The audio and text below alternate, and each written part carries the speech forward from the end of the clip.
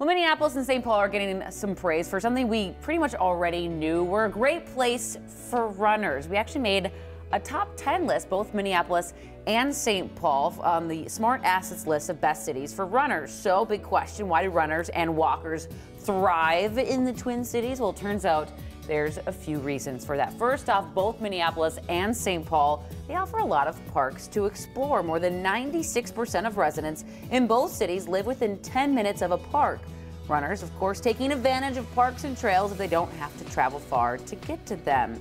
Now, if you don't like running outside, of course, there's other options for you as well, because Minneapolis has the 10th highest number of gyms. And on the other hand, if you love running outside, St. Paul has the 13th highest number of races to sign up for. So if you don't like running at all, which I really don't, but I try to embrace it anyway, walking is a thing too that people love to do here.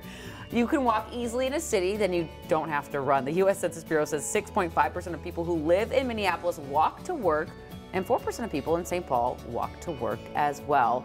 And no matter where you run, safety, of course, always a big concern. Good news, both Minneapolis and St. Paul set near the very top in the 6th lowest rates of pedestrian deaths out of 98 different cities. So both making, it's great news. Yeah. We love lists, and this is a great one to be on. Yeah, exactly. Apparently a very athletic community. We are very healthy. Like it.